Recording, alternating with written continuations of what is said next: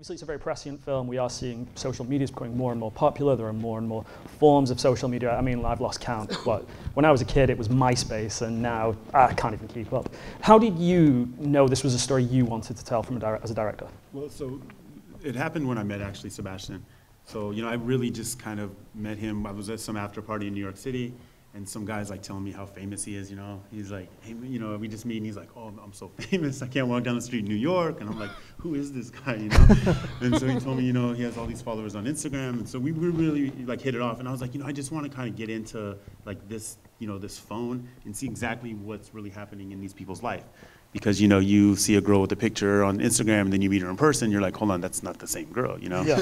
And so I just kind of wanted to like get in and, you know, indulge into this world and just tell this story. And, you know, and so that's what we did. We set out, Cameron and I, one of the producers, we just kind of said, we're gonna, you know, March 1st we came up with the idea, we're gonna film on April 5th, and we did it, and we just traveled. And Sebastian, how did you feel when you were approached by Brian? Well, it was when he went out with me that he realized that I was not lying, that I literally cannot walk down the street without getting recognized. It's weird because a lot of meme pages don't really show their lives or what they look like. They hide behind their keyboard, as I call it, and my whole life is out there. Like, I mean, as you could just tell. And it's weird too because we travel. Sometimes I'll travel by myself and I'll get a little bit bored, so I'll fly Sebastian in like on the cheapest seat possible, like double seat coach, middle seat. And so then like we'll be in Berlin and we'll go out to dinner and I'm like, how do you guys know this guy? They're like, oh, we're fans. We DM'd him, and they were so excited that he DM'd him back. And I'm like, this is insane, you know? Yeah, like, and you would think in America it would be more, but it's crazy in Europe. Really? Like, we were at the Zurich airport, and like this 6-year-old TSA woman had a heart attack that she saw me, and she was like, "Oh my God, it's the bear!" Because I had the bear backpack, and she was like, "I have to get a photo," and I was like, "What the fuck is my life?" There's something I wanted to tell you too. I actually paid that lady. No, I'm did. kidding. I'm kidding. And Benang and Emma, how did you come on board this? Well, I was approached via social media, actually. Of course. Brian and his team sent me a DM on Instagram, and they said, we're a young production company from New York, Red Button. We're putting together a documentary about the lives of, you know, influencers around the world. And yeah, that was it. They put 2 and 2 together, met my team. They flew down to South Africa. They followed me for about a week or two. Right. And that's how I ended up in public figure. Cool. And you, Emma? Basically, exactly the same way. Yeah? Yeah, I think you guys slid into my DMs, and then I got an email, and it kind of went from there. So.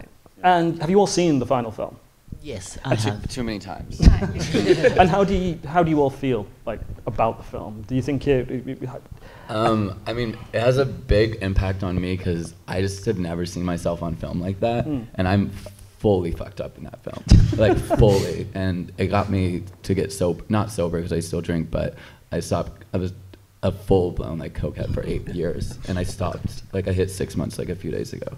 Wow! Well, congratulations. So yeah, it was just like I just couldn't believe like how the delusions I have like on this film. I'm just like, I do not say these things. It's just like I do have a favorite quote from you, Sebastian. You've got champagne, vodka, and poppers, and your exact quote is, "I'm full of 3 fluids: champagne, poppers, vodka, pause, and cum." Oh my God! we love that. Oh my God! Yeah. But no, she asked me. Literally, we were in the train station yesterday. I don't care. I don't have a filter. And she's like, Sebastian, how do you have so much energy now that you're off drugs? And I was like, come in my ass. Like, So it's a bit of a weird one because I think everyone uses social media. Like, yes. But how did you guys get your start? Like, it's a silly question because I know how you got your start. You signed up, but what made you think that this was potentially a career for you, something you could do full time? Benang's different, I think. Yeah. You are slightly different there, Benang. I will admit that. Yeah. Okay. So, you want to answer, or like just talk about if we just get your perspective on it. Yeah. Oh yeah, I think what social media has done is made the world very, very small. I think we're able to see what other people are doing on the other side of the world. For me particularly, it's kind of taken me to places I've never been to, introduce my brand and what I do to people around the world. I have so many places that I go to that I wouldn't imagine I'd be able to touch or people I'd be able to speak to if it wasn't for social media. You know, things like Instagram and Facebook. I think that's how it's kind of helped me. It has extended what I do a little bit further than just at home. And Sebastian? I worked in comedy before, and so I just like always had a knack for like writing, even though I have a business degree, which I don't know why I have a business degree, and I had a crazy ex-boyfriend, and I was private, and I would make memes, but I said if I had 1,000 followers, I'll go public. Right. And then I fucking blew up, so. And Emma? I did some reality TV in Australia. The Bachelor. Yeah, The Bachelor. Very briefly for like 2 episodes, and that's where I started, I guess. And was it from when you first appeared on The Bachelor? Was it just all of a sudden an influx of followers? Yeah, I mean, Australia's, it's obviously a smaller country, so it's easier to kind of get recognised there, I guess. You're a big duck in a small pond, I think. So, yeah, and then from there, I just started travelling with that, which was fun. Excellent. And you do mention, you all bring this up in the film, that you know, there's this dark side of social media, and if you do have a following, you guys do have a responsibility. Is there anything you hope to achieve with your following? You know, is there anything you've set out to do with it? Oh yeah, absolutely. I mean, what's the point of having such a big platform if you're not going to use it for the right reasons? Well, for me, what I appreciate about social media is, you know, I have things in my life that I'm very passionate about, especially in Africa, like girls' education. So through social media, I've been able to do many projects. You know, speak at the UN General Assembly, speak at the UN Women's Summit, tell the world about, you know, the 130 million African girls who aren't in school, kind of spread the word, tell people around the world, heads of state, whoever it is that wants to listen, that, you know, there's a problem back home that we're trying to get our girls into school, so are you listening? So thank you, Lord, for Instagram and Twitter and Facebook. You can literally tweet at a head of state, and you know, it's up to them to see it or not, but that's what's wonderful about it, is that you can use this platform to really kind of make a difference. So yeah, I appreciate it for those things. It does have dark sides to it, like anything else, but it's manageable, I think. Right. And Sebastian Heller? So my Instagram gets me into a lot of fights, but it's plain and simple. I just want to make you laugh. My father died right in front of me when I was 10, and comedy was what got me through like depression. And so if I can if I can make you go like a second, a minute, an hour, a day, a month, forgetting about something just by making you laugh and forgetting about what's going on in your life, that's all I care about. So that's why I'm like, it's a fucking joke. Like, get over it. Like, I hate, like, me and the social justice warriors go at it. Like, I can't imagine trying to be a comic, like, just a simple, like, Don Rickles or, like, Rodney Dangerfield, like, them being like, woman, get in the kitchen and make me a sandwich. Like, just, like, a simple thing from, like, I Love Lucy or something, which are these iconic shows, just, like, would never be able to be around now. Yeah. So. And Emma? I think, to be honest with you, this is something that I've only just started doing in the last kind of 6 months. I think up until now, it's been, you know, not necessarily shallow for me, but it's been like aesthetically, you know, I go here and I wear this and whatever. But one of my New Year's resolutions last year was actually to like start using it for the good, like greater good, giving back.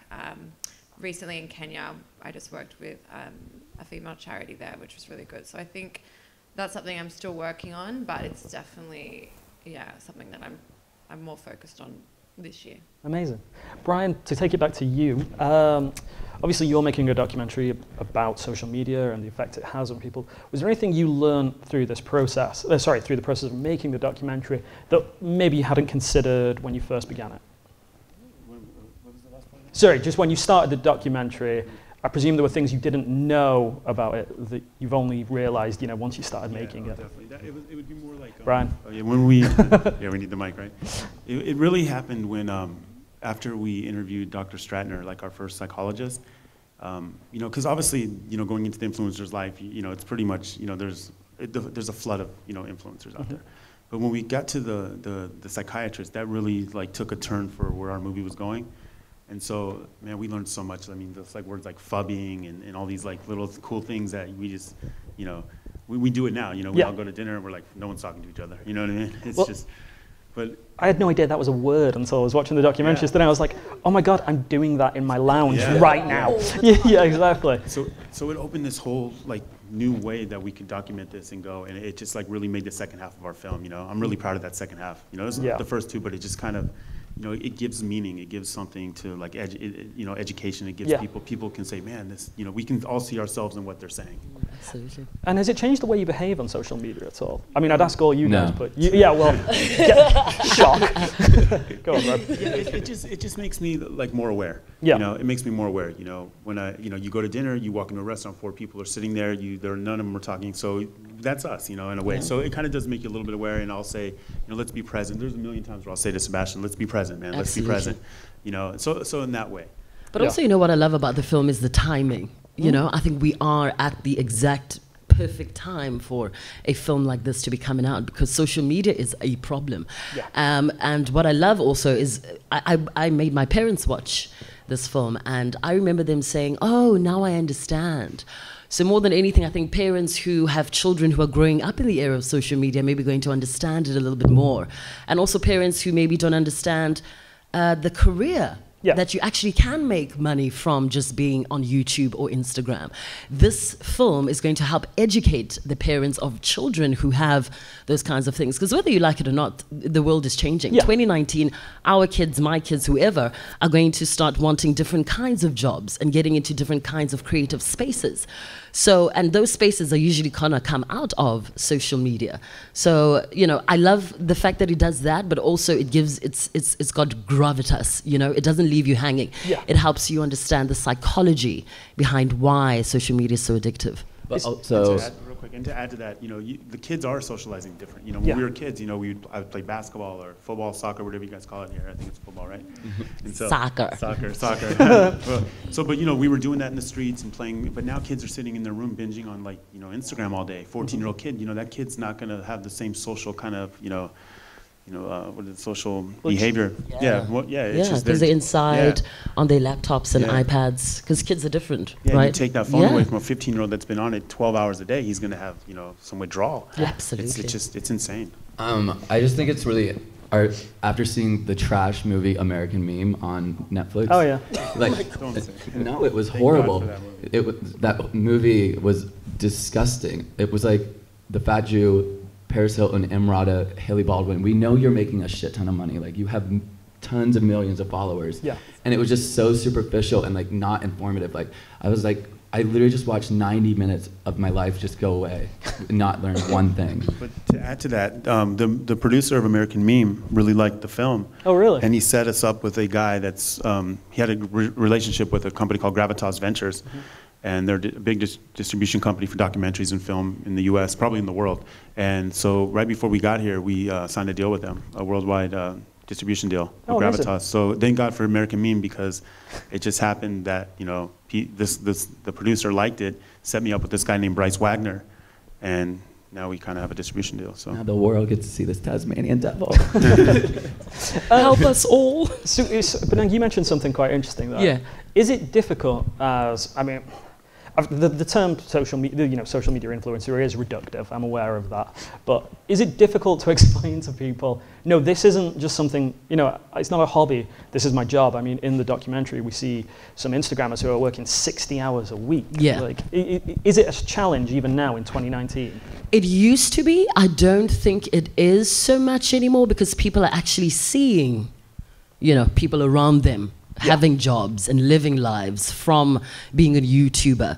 And there are actual companies that are popping up around managing social media influencers. There are people who are now, you know, social media advocates. You need lawyers. There's social media laws. I mean, in South Africa, recently there's a new law that was added that protects people from social media bullying. So the world is really, really changing. And if you don't realize that you can do and you can see that people are creating and making jobs off the internet, then wake up. Yeah. Yeah, you are spot on. Yeah. Like, everyone works on social media these hello. days. I mean, Get some Wi-Fi or something. No, it's like whenever someone asks me what I do, I'm like, get ready. It's the most millennial job in the world. You have an interview in Vice where it says, "We spoke to a professional memer," or something like that. That's literally what they describe you as, which I loved. No, I mean, Women's Wear Daily, like Gucci, like it's just crazy. Yeah. And everyone didn't know, because I was doing it before I got the Gucci campaign, but everyone didn't know it because Gucci showcased who the memers were. Yeah. And I work with companies and they want it to look like they made it. So I make all the content for them without my watermark. Right, fair enough. And Emma, do you have to explain to people, Instagram is my job essentially. I've been lucky enough to take, I guess, what I've learned and create 2 other companies. So Instagram's not my full-time job. Excellent. I have a longer-term goal, and I think that's, I mean, Instagram will always be there, but there's not longevity in it for me. You know, everything has an ending, and yes. Especially as an influencer. So I've taken those skills and created agencies that create social content for people and look after their Instagram. So my Instagram's probably would be more now my hobby. Excellent.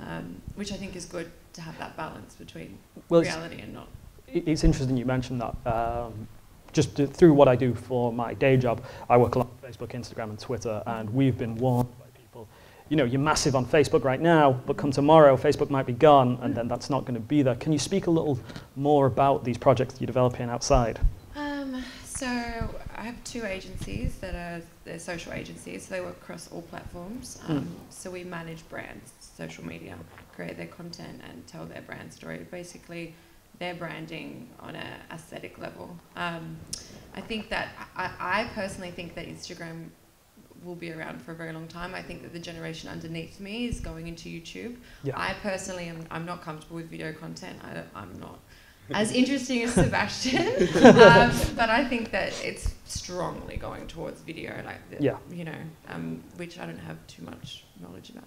Well, you only have to look at what Facebook wants to be. Facebook wants to be this challenger to YouTube, essentially, and it's gonna, its plan is to deprioritize. Yeah, and Instagram has started IGTV and has embedded it now into the timeline. Yeah. So you know, people want to, and also I think how people are going to watch films and TV is going to change. Yeah, I think you're probably right there. I think it will, because I think people are always on their phones. I think in a couple of years, you know, Sony might make a film that's going to premiere on Instagram. I mean, it wouldn't shock me. I'll be completely honest. I think that's where we're going.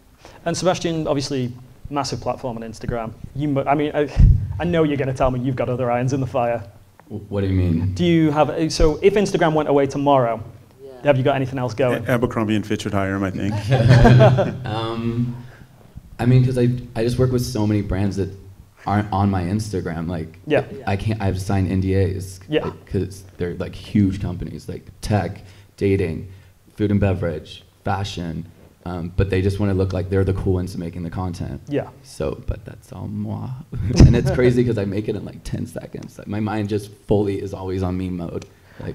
Do you ever find with, you know, when you're working with these big brands, that they think they know better than you, or try and tell you how to do your job? Well, my favorite is I have this Asian client, and they refuse to say meme. They say memes, and it drives me fucking insane. Like, literally makes me go insane. But they refuse. It's memes. So I'm always like, yes, meme on page 19, and I'm like, oh, because I know what the origin of meme is. So, so Brian, to go back to the film.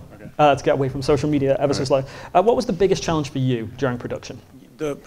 Probably signing up some of the influencers. Cameron and I, we would, you know, go in the morning. We'd start emailing, calling people, and we'd go 2 or 3 days without no one, you know, coming. Yeah. And you know, and so we've had success in business and life. So you would get, like, after the 3rd day, you'd get an email from someone, and we'd be like, oh my God, we would think we hit the lottery. We're so excited because, you know, we're just starting from nothing and creating is like the best thing ever. Yeah. Like, even with her, like, I think I had to inbox you, like, I think I DM'd you like 5 times because the agency didn't get back to us. And so finally, after like 5 DMs, she's like, oh, okay, I sent it to my management. But it was just like, you know, and with some of the other influencers, you would think their client was like Leonardo DiCaprio. Like, oh, you know, we'll think about it, or, You know, there was a lady in Australia that made cupcakes, right? Like 2 million followers. And they're like, well, I don't know if, you know, this is right for us. I'm like, ma'am, you make cupcakes, you know what I mean? But I suppose Cupcakes are great, Brian. Not too good to be into our... cupcakes are fantastic. But I suppose to some people, like, I mean, this sounds silly, I know, but like some people, she probably is someone's Leonardo DiCaprio. She probably is someone's, like, you know, like, No, like it's idol. crazy. People literally shake when they meet me. I'm like, I make memes. This makes no sense. Like, it's crazy.